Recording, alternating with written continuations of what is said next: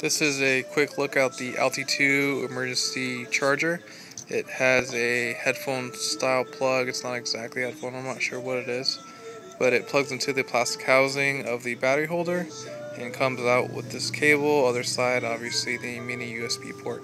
Charging the Neptune or Neptune 3. If you forgot to charge your altimeter and you're going up on a load, you can have it fully charged by the time you get out for the jump.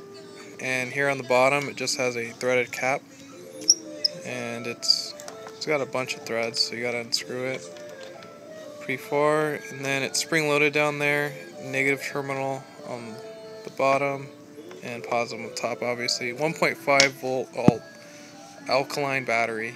I tried the 1.2 volt alkaline battery and it seemed like it slowed down the charging rate for Neptune 2 or any other mini USB device.